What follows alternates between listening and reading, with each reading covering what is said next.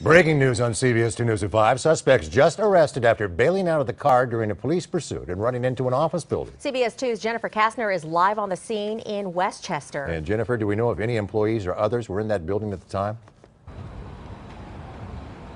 Okay, so at first we thought that there may have been hostages in the building. We have since learned there were no employees in this building when all of this happened. Maybe about 15 minutes ago, maybe 10 to 15 minutes ago, we saw police escorting one of the suspects, the male suspect, into a police vehicle wearing only a t-shirt and underwear. Not sure why. He and the woman were taken out of the building about 15 to 20 minutes ago. We're going to show you where all of this ended, right across the street at 8616 La Tijera by Manchester. As we said initially, we thought this was a hostage situation. That is not, in fact, the case. Let's get to some ground video right now of one of our suspects.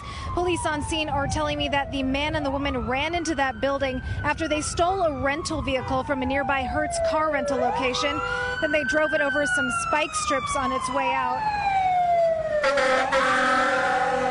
We're going to get to some aerial shots right now from above from our chopper. The two reportedly drove the SUV with all flat tires down Manchester, police following them the whole time. A witness says they stopped in the Firestone Tire parking lot across the street. Officers came out with guns drawn, but the suspects did not give up. The witness says they drove behind a gas station, got out, and then they ran. She says the two bolted across this busy intersection here of La Tijera and Manchester until they got inside of that building. Again, no hostages were held inside of the building behind me, and police are currently clearing the scene. Reporting live from Westchester, Jennifer Kastner, CBS 2 News.